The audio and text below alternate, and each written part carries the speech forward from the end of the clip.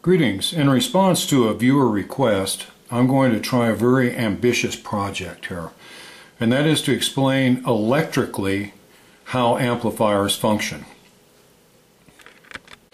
I'm going to base my presentation on the schematic here of a very simple amp, the Fender Champ, but what I tell you can be applied to virtually any tube amplifier. First, we have to establish some definitions and rules. Number one, what is alternating current? And it's any electrical current that fluctuates in a positive and negative direction. The height of the wave is the positive voltage. The depth or trough of the wave is the negative voltage.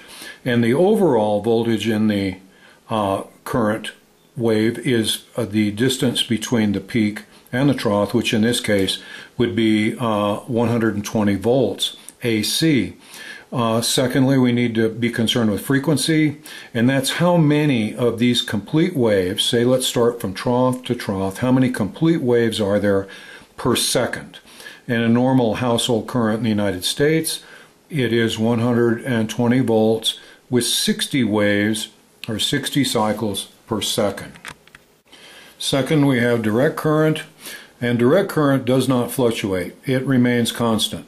So if we start here to draw a graph of direct current, we'll have our zero line just like we did up here with AC, but we'll have a straight line, and the distance away from that zero line tells the magnitude of the voltage, and the direction of the line tells the charge. If it's above the line like this, this will be 50 volts DC. Below the line, but a considerably shorter distance, about a 1/10 distance, is minus 5 volts DC.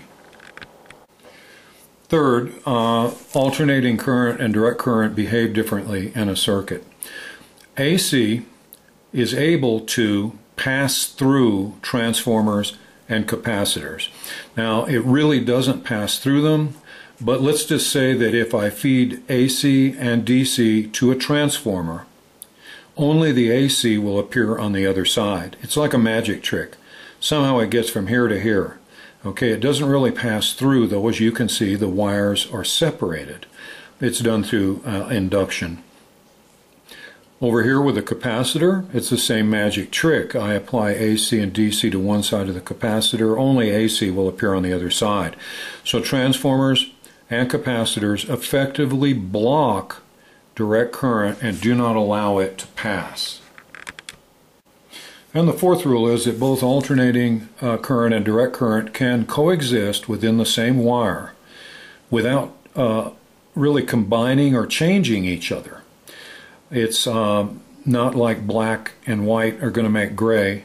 If you put alternating current and direct current into the same wire, they will come out just the same as they went in.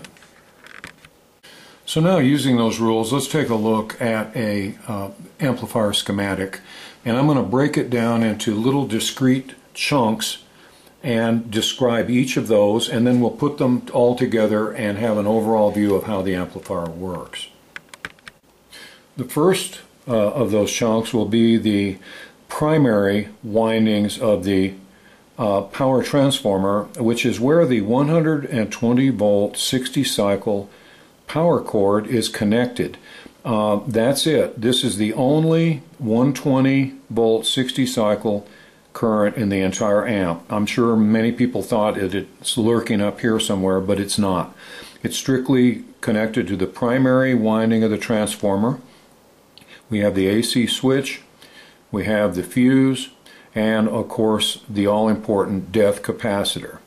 Okay, all that constitutes the entire 60 cycle 120 volt part of the amplifier. Now over here on the right, or the secondary side of the power transformer, we have three separate circuits that will have to be discussed. Number one will be the 6 volt circuit here that provides the voltage to the filaments of the 12AX7 and the 6V6. Up here we have the 5 volt circuit that provides the filament voltage for the 5Y3 rectifier. And here in the middle we have the high voltage winding that is going to end up providing the very high voltage we need for the plates of our tubes. Now I'm going to draw out each of these circuits individually and explain them to you. Okay, let's take a look at the first of the little bite-sized pieces. The first will be here the 6-volt AC circuit. Now this is on the right side. This is the secondary side of the transformer. Now over here on the left side we have the 120 volt winding that we plugged into the wall. The reason that we have 120 volts over here and it turns into only 6 down here is that for every one winding we have in this coil, we have 20 windings over here. So there's 20 times as many coils on the left as there are on the right.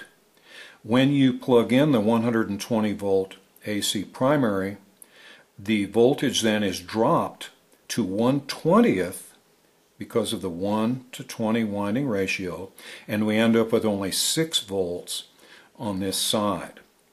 That's where transformers get their name.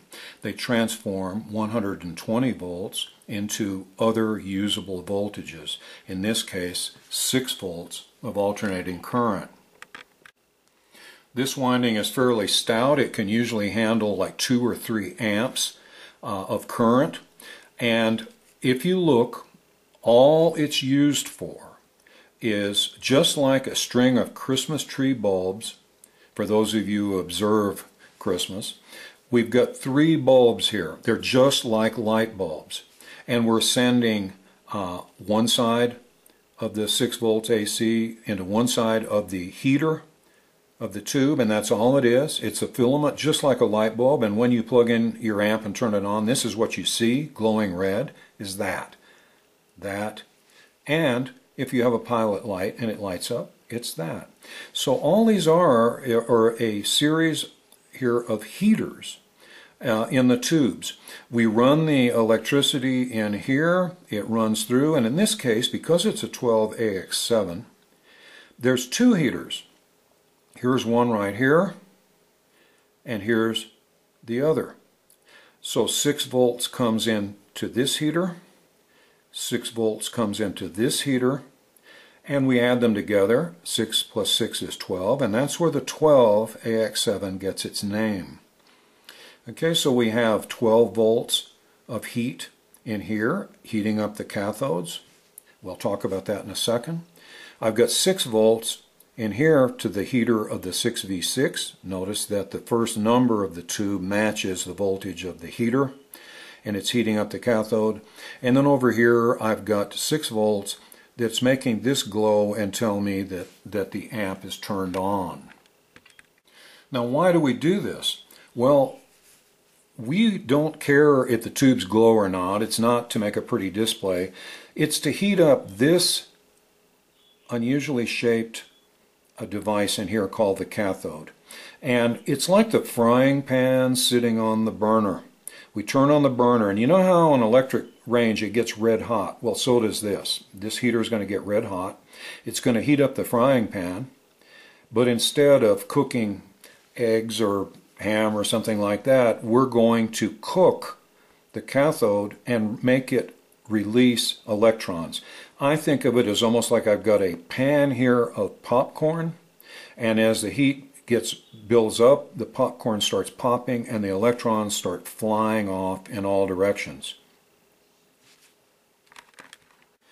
Now, I don't want to get ahead of myself here, but you know that electrons are negative, and they want to go to something that's positive. So let's be real tricky, and we're going to, and like I said, I'm ahead of myself here, but eventually I'm going to charge this thing up here positive, and it's going to attract those electrons. They're going to want to flow up here to this. This is the plate. Okay, so the popcorn's popping off here, and I've got a real strong vacuum cleaner running here, and the popcorn really wants to go to it. Then, just to be sneaky, I'm going to build like a chain link fence between the frying pan and the popcorn and the plate where the vacuum is. And I build this chain link fence in such a way that I can open and close the holes, and make the fence more or less porous. So using the grid, which is what this dotted line is here in the middle of the tube, I'm going to let the electrons, either more or less of them, flow to the plate. Okay, let's just leave it at that for now. We're going to pick up and enlarge on that in a few minutes.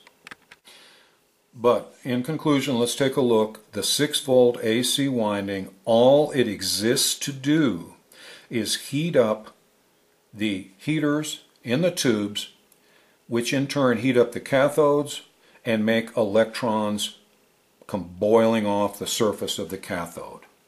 Also to illuminate the pilot light so we know the amp is on.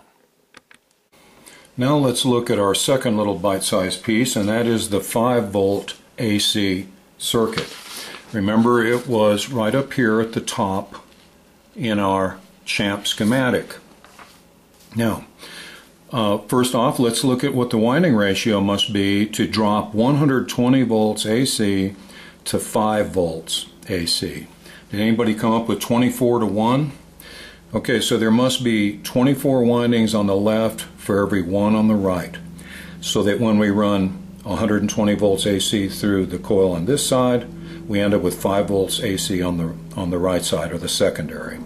The other thing about this that's important is that your 5Y3 rectifier, and notice that the first number, the 5, is the same as the voltage, requires a lot of current to operate, and this circuit uses heavy wire and can handle at least 3 amps of current.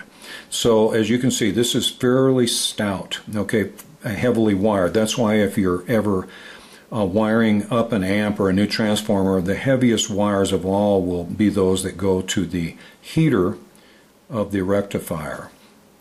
Now notice also this is a lot like the 6-volt circuit, in that all we do is come over here and heat up the burner on the stove, and that's all the 5-volt AC circuit does. The high voltage windings, though, are a little more complicated. So let's take it kind of slow and step by step here and see if we can't figure this out. First off, the winding ratio is reversed from what we've seen. If we put in 120 volts on the left and we get 650 volts out, that's from one end of the coil to the other, I'm thinking it must be, what, around 5.5 times as many turns on this side as on this side. So with 5.5 times the turns over here, when I put 120 volts on the left side of the transformer, I'm going to get around 650 volts out on the right side. The other thing about this that's a little unusual is that the high voltage winding has a center tap, and that's exactly what it looks like. There is another wire connected to the coils, but right in the middle. It divides the 650 volt secondary into two 325 volt halves. And it does one other thing, which will remind some of you of an output transformer, but backwards. It takes the 120 cycle signal, and it not only makes it 3 times bigger. Remember, we turned 120 into 325. It's almost triple. But it also, the upper winding here, leaves the pattern of the alternating current alone. Up is up, down is down. The lower part here, the lower winding, or half winding of the secondary, has the mirror image, and this is the way output transformers work also. So what's up is down, and what's down is now up. So if I hooked an oscilloscope up to this part of the winding, I would get a pattern that looked just like this, but about 3 times bigger. And if I hook my oscilloscope up to this part of the coil right here, I'm going to get a mirror image of that pattern, and about 3 times bigger. Now the ends here of the high voltage winding go to the plates of the 5Y3. You notice there's no grid in the middle. All it is 2 plates and a heater. Now this acts as 2 diodes, and I'm not going to go into any depth here on what diodes are, but they're like valves. They only let electricity flow in one direction. They'll let the positive through, but they won't let the negative through. Or if you flip them over, they'll let the negative through, but they won't let the positive through. Now here's what happens here. With this being like 2 diodes, it's going to sort out these curves. And when it sorts them out, it's going to send all of the tops, top, to this wire. So we have all the tops coming out. And it's going to send all the bottoms, bottom, down here to the center tap, which we connect to ground. So if I were to hook up an oscilloscope to look at what's coming out the ground here of the high voltage winding, I've got bottom. Remember, this line right here is neutral or 0. And if I hook the oscilloscope up over here, I've got all the tops cut off of these waves. And so we have 2 outputs from our power supply. The diodes down here send all of the bottoms of the curves, bottom, which are negative, out through the center tap to ground. So the signal right here going to ground is all of the bottoms from these curves, which is all negative, and it's minus 325 volts of direct current. There's a lot of ripple in it, but it's still direct current because every single portion of this output is negative. Over here is the other output, and it is all of the tops. The tops of the curves are sent by these diodes out this wire, and we end up with this type of output. All the tops of the curves, it's all positive. Again, a lot of ripple, but we're going to take care of that. We're going to solve that with our filter capacitors and some other components in our amplifier. We will smooth these ripples out. Now, if you really want to just back off and take a look at this, it's very much like a battery. Your power supply resembles a DC battery. We have a negative terminal right here that's minus 325 volts DC, and we have a positive terminal down here that is plus 325 volts DC. If the complexities of how it accomplishes this elude you, or if you're really not even interested in the complexities, just keep in mind that this wire minus 325, this wire plus 325, and it is direct current. Okay, this is, I think, by far the most complex portion of the amplifier, and I'm going to stop this first segment here. We've reached the point where we have what amounts to is a direct current battery with a negative terminal and a positive terminal. We see that we, just like in a car, we connect the negative terminal to ground, but the positive terminal, that's something else. So you're going to have to watch part 2 to see what we do with this positive 325 volts of direct current.